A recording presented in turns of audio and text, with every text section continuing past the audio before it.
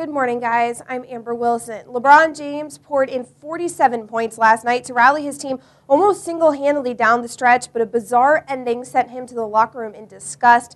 After LeBron knocked down a pair of free throws to tie it with 0.8 of a second left, he was whistled for a controversial foul on the ensuing inbound to Danny Granger with 0.4 to go.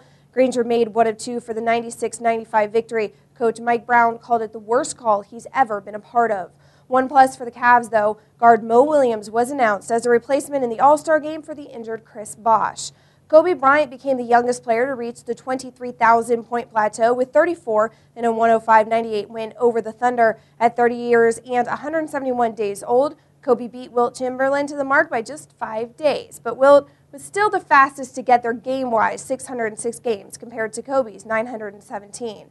Another day, another steroid story. This time, Miguel Tejada has been charged with lying to Congress about his steroid use. The Astros all-star shortstop is expected to plead guilty in court later today. He faces up to a year in jail, but will likely get a lighter sentence as part of his plea deal. To the college hardwood, where number 13 Villanova ran over Big East foe Marquette 102-84. Scotty Reynolds netted 27 points, while Corey Fisher added 21 as the Cats avenged New Year's Day loss to the 10th-ranked Golden Eagles. On the ice, in a clash of the league's best, the San Jose Sharks scored 4 times in the third period to secure a 5-2 home victory over Boston, which still has the most points in the NHL with 85. And that, guys, is everything you need to know in the world of sports. If you missed anything here today, stop, refresh, and rewatch. I'm Amber Wilson.